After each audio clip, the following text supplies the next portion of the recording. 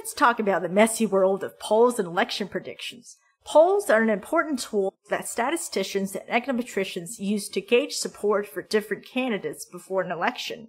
How do polls work? And how do you know which polls you can trust? Welcome to another episode of Planet Econ. Even in the perfect theoretical world, polls don't work nearly as well as you might think. A poll is supposed to work like this. First, you gather a random sample of voters so that the people in your sample are representative of the whole population of voters. Then, you ask the people in this random sample which candidate they will vote for. The number of people that you obtain an answer from is the sample size of your poll.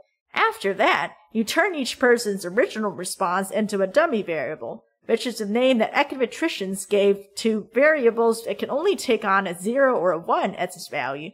And obviously, dummy variables are not dumb at all.